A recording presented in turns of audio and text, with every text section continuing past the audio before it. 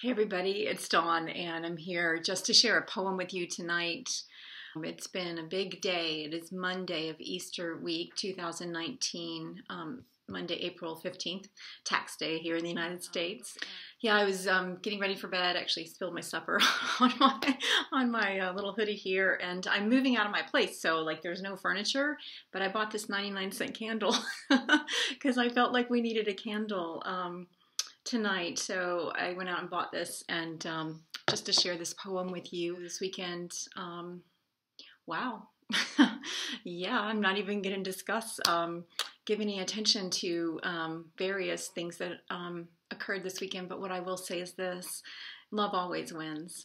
Today there was a tragedy in terms of what was happening in Paris with Notre Dame, and there are so many tragedies around the world every single day, and there are the tragedies in terms of how we see them that play out through time, over time, in various spaces and places, and various situations and relationships, and there are twists and there are turns along the way.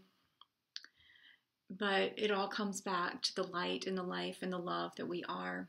So I just wanted to share this poem with you tonight. It is called These Three.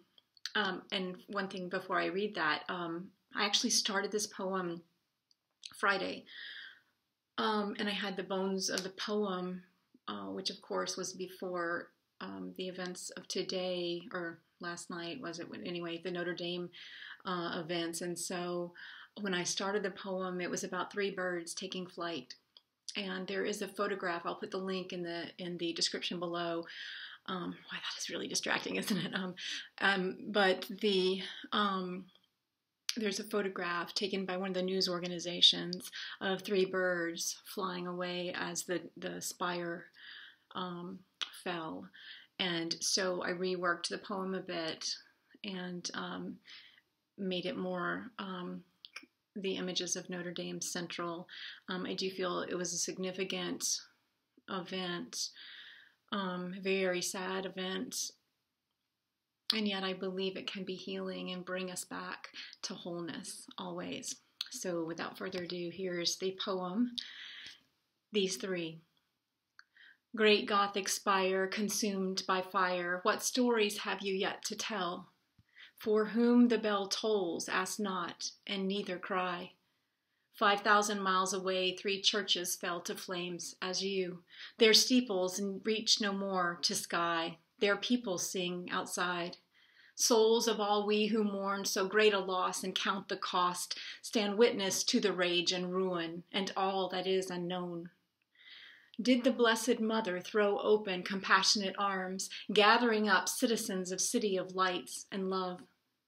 Did the Maid of Orleans turn again to face the fire, repeating for a second time, Jesus, Jesus, Jesus?